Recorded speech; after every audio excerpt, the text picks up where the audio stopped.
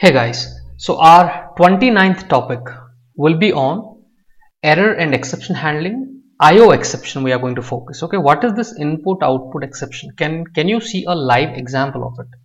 Okay, so that any question that comes in the exam you should be able to answer. So first of all, let's have a example of input output exception or IO exception, commonly known as IO exception. Okay, now first of all, let's understand. Okay, here I have a try catch block.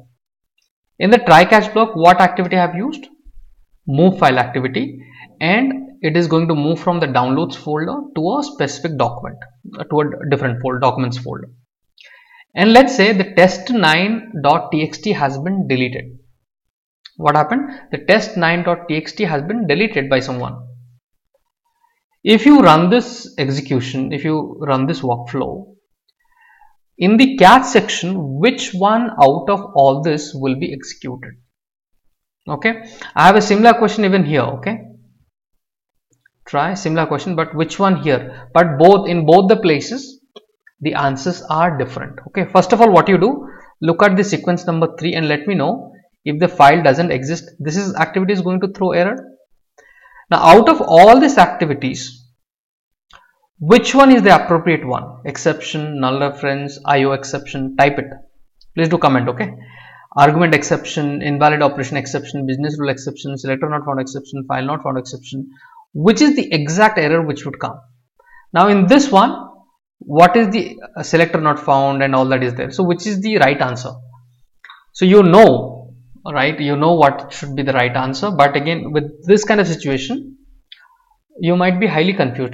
Which one? I studied about input output exception. I know, but I don't know which one would be the right one. So let's clarify that, right? We should get some clear examples. Okay. To understand this, I will show you what should be the output. I hope you have already typed the answer or at least made a note. Now let's see what should be the answer. So here simple activity I have taken and I'm going to debug it. And I know this test9.txt doesn't exist. I simply give some name.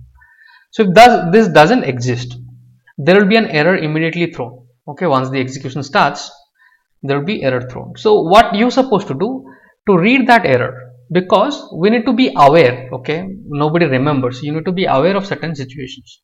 So here this has come. So you hit on continue, continue, and finally the error will be thrown. Now what you do, click on details, and I'm going to take this as a screenshot and I'm going to paste it in the paint. Okay, this is important. This is important. Okay, so now read the exception type. If you read the exception type of the error that we have on the screen, it tells you system.io.file not found exception. What is the exact error? File not found exception, and the parent is what? System.io. So file not found exception is a child of system.io. Getting it? So that should be your understanding. Okay, fine. Now look at this sequence and answer me. Here error will be thrown. In this, do you have file not found? Selector not found is there, but file not found exception is not there. So which one will be caught? By the parent one, which is IO exception. So if you debug this one will get executed. Even this is not there, then system.exception will be executed. Getting it? So this understanding should be there with you.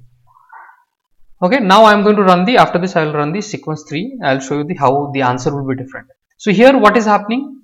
System io.io exception. So your study is important. So you trying on various ways is important.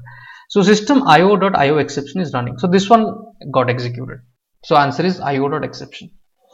Okay, now let's see this situation. In this one, what is happening? Selector not found exception is there. Okay, sorry, sequence 3.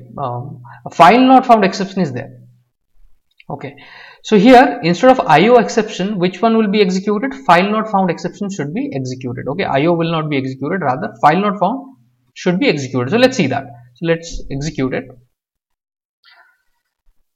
So having see, nobody can really remember all the different exceptions for sure, but at least few things, common things, if you at least have that confidence, then it will be great, right? So which got executed? File not found got executed. Do you see the output? Here I have written in the message box actually system.io file not found exception is running. Okay, So this got executed. So the answer for this situation will be this one.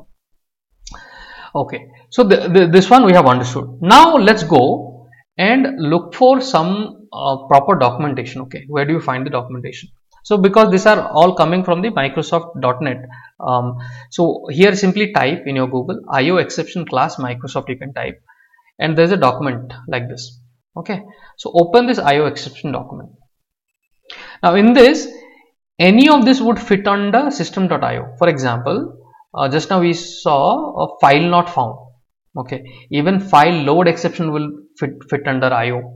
Okay, this is informative, right? A lot of information. Okay, directory not found exception, this is also would fit under system.io. Okay, driver not found, end of stream exception, path too long, the file path is too long exception. These all are part of this input output. Okay, net HTTP protocol exception, quick. So just see that, just have a glance, so that you'll be able to relate. So if you have this bit of knowledge, you will be able to relate. Okay, so this is also very informative, and you can take at least this table is important. All right, guys. So thank you so much. Let's continue on to our next topic. Please do not forget to write completed. So please do write completed and keep on commenting, and I'll be continue to the next topic. Thank you.